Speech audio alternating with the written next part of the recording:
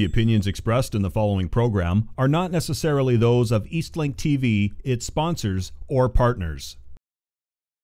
Take a Hike is supported by the following. Hi, I'm Dr. Penny Sutcliffe, and I'd like you to take a hike. Exploring our great Rainbow Roots trails gets you out being physically active and can help improve your health, reducing your risk of diabetes, heart disease, and even some cancers. So call a friend, pack up the family, and head out for an adventure today.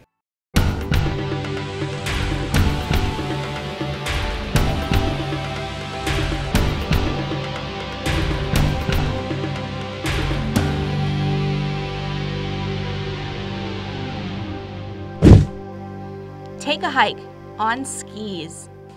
Back in the 90s, I used to play a video game called Ski Free. You had to try and get down a steep hill without hitting a tree or getting attacked by an abominable snow monster. It sort of scared me away from video games, but luckily not from skiing. If you want to have fun outdoors during the winter and not spend all your time in front of a screen, skiing is a great way to do it without the threat of a Yeti intrusion. Aren't there different kinds of skiing? You're right, and there are specialized skis for each activity. If you want to speed down the Adanac ski hill, you'll want downhill skis that use bindings to fix the toe and heel of a special boot to the skis.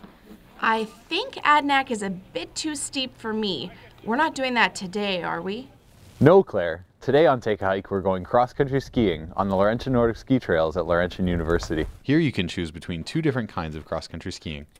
There's freestyle, also called skate skiing, where you push your skis by shifting your weight from one leg to the other, which is a lot like skating or rollerblading. We'll start with the classic style, usually done on prepared trails that have pairs of parallel grooves or tracks cut into the snow.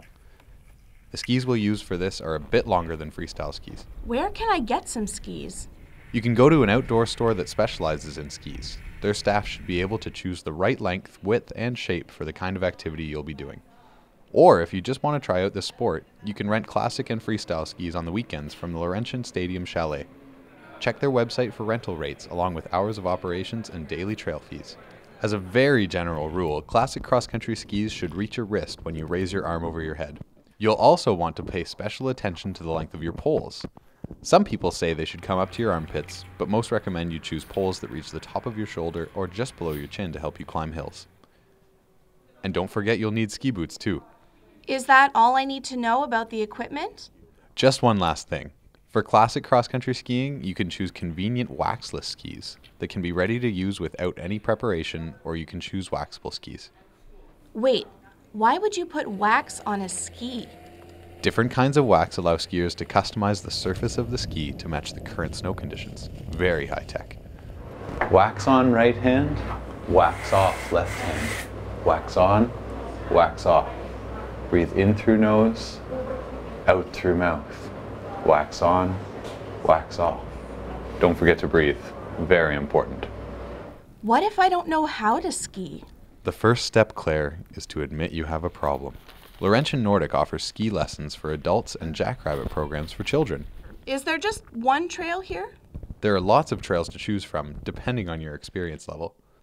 At Laurentian Nordic, there are trails marked as easy, intermediate, and difficult, and range from 2 kilometers to 8 kilometers. You can also visit cross-country ski clubs in Capriol, Azilda, Onaping Falls, Walden, or BioSki at the other end of this trail.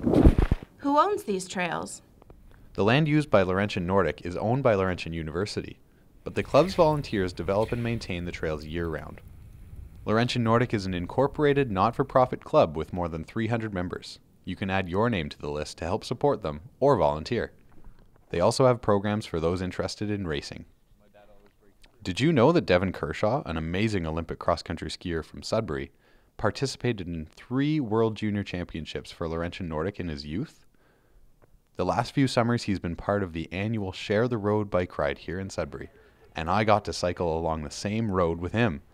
A little starstruck, aren't we? Let's get back to cross-country skiing.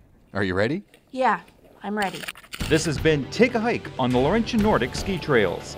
Join us again next week when Russ and Claire will explore more of Greater Sudbury's non-motorized trail system. I'm ready. Oh, I'm talking now. Okay. And we start to film. There you go. Good? Yeah.